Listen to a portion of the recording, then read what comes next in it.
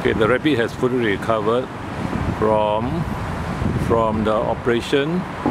He was neutered at the same time. This is to prevent any urine marking, because he has been doing urine marking and stepping on his urine. These are all the urine stains. And his feet also is stained. And these are urine stains. And this is the abscess which has been lanced by Dr. Daniel, and after taking away the pus, he stitched up with one absorbable suture. And other than that, this rabbit has recovered fully from the gas anesthesia. Now he is very much loved because of his unique panda eyes. You can see the panda eyes. And overall, can't put down, you see? Put down on, he should be normal there. Let's check.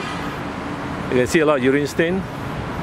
So owner is supposed to separate him from the female, and also to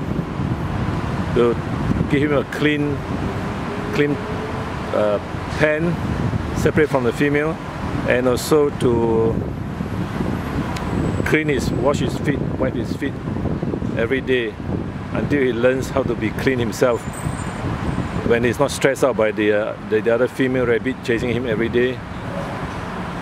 Because what happened was, for the past 3 years he used to stay alone, and he was quite happy, and there was no urine stain and no marking. But after the female was introduced to stay with him, that's where he started urine marking and get this bumblefoot. See, lift out the foot. I think it was the left one, no, the left hind. The left hind. That's how you get this abscess, which you have seen earlier on before treatment. But now it's already fully treated, so it's should be back to normal with antibiotics.